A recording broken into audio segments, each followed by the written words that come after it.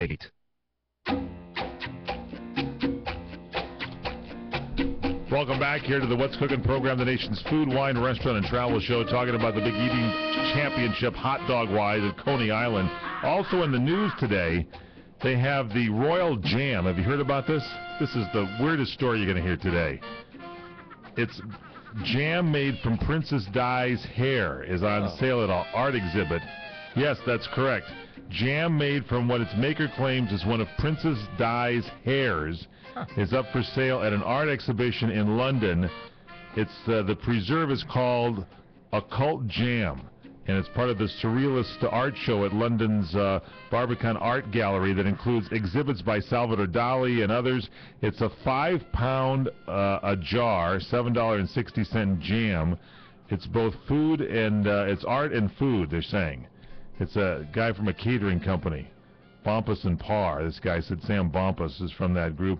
He said the preserve is made by infusing a tiny speck of the late Princess of Wales' hair with gin, which is then combined with milk and sugar to create a product with a taste resembling condensed milk. That is like the grossest story you're going to hear today.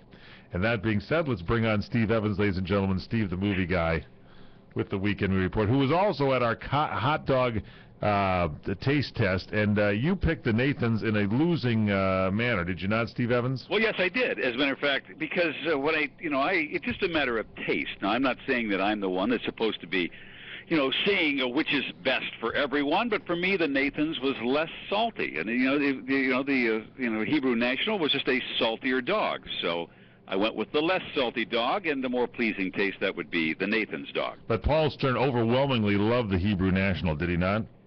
Well, no, I believe he changed his mind. No. What I'm saying, when he first voted, he overwhelmingly, when he found out, I think you can change your mind like a Democrat once you find out the results. So when you're just voting, I think he was confused. I think he was not confused. I was tricked. Democrat. You stick together. No, I was tricked into believing you were not tricked. Everybody that the just voted. Was the Nathan. How were you tricked? It was a hanging Chad, is what I think it was. How are you tricked when someone says, "How many like this dog?" and they raise their hands, and you were commenting prior to that, "Oh, this one is the greatest. This is the greatest." And when you found out that the Hebrew National was not what you thought was the Nathans, look at the look on your face.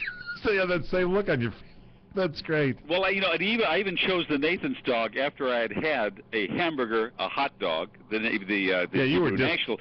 The Nathan's was my third dog. You were disqualified because you were like food OD'd. But I still chose the Nathan. It's just a matter of, I'm saying, I'm not the one that's going to stand up and say everybody should eat Nathan's. No, it's a matter of personal taste. Thank you. Okay, so, but I'm telling you, the contest results are final. They are sealed by the great Herb Shaw, who was there overseeing everything.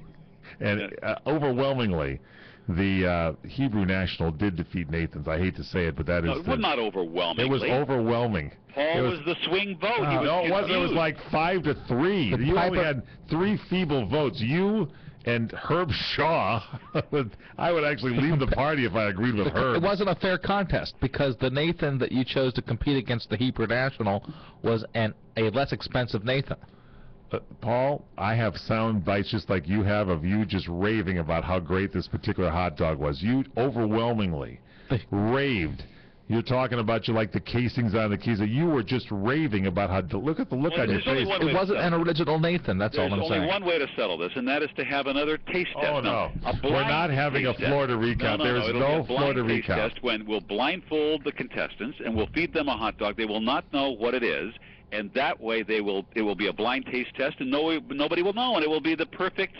Possibly, I'll see you in another life, brother. It will be As the Desmond perfect way would to say, decide I've lost. That's it. It's over. I'm telling you, it's done.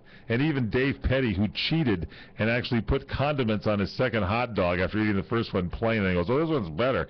Yeah, there's mustard and there's relish and there's ketchup on there.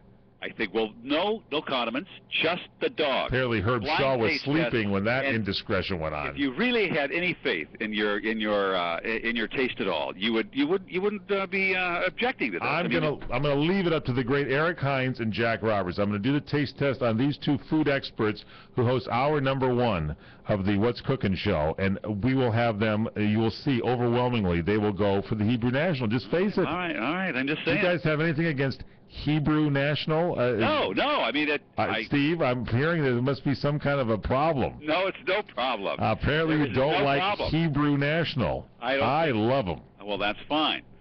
I think I'm proud for you, but it's a matter of personal taste. I just went for the Nathans, okay? Okay.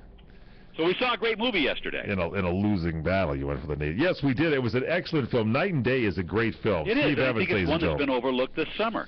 Yeah, I think so. I think this is the sleeper film of the summer. It's Steve, the movie guy. How's it doing at the box office? Well, it's done about $45 million so far. It really hasn't performed like they had liked, like they'd hoped it would perform, and I don't know why that is. You have two great movie stars, Cameron Diaz and Tom Cruise. I think they're at the top of their game. I have never seen Cameron Diaz more adorable. Tom Cruise is like off-the-chart action guy, and the thing moves a mile a minute. Of course, it's over the top, totally implausible. But it's a fun ride, and it was just a great time, and and the theater was full.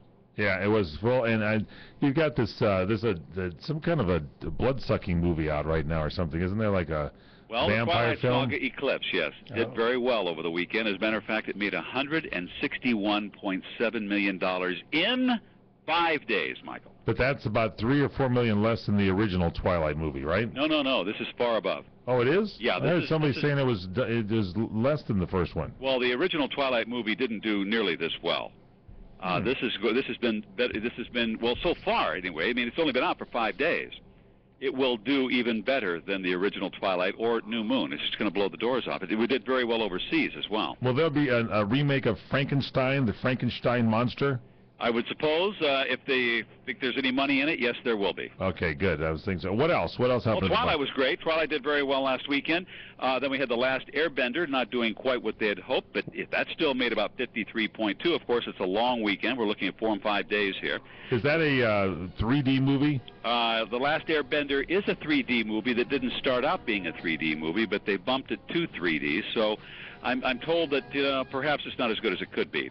What's that about, The Last Airbender? Beg your pardon? What is the movie about? Well, it's about The Last Airbender. Oh. If you really must know, it is about the air, the water, the earth, the fire, the 4 nations tied by destiny when the Fire Nation launches a brutal war against the others. Fire, water, earth, and air, right? Is that about all that. Yeah. And mayhem ensues, I might add. Is it based on that old TV series that was on? I don't believe so. But the #1 movie of the summer so far, Iron Man 2. It's made about $308 million. Steve Evans, ladies and gentlemen, Steve the movie guy, and also in a losing battle, non-hot dog decider. We'll continue straight ahead. Stay with us on CRN.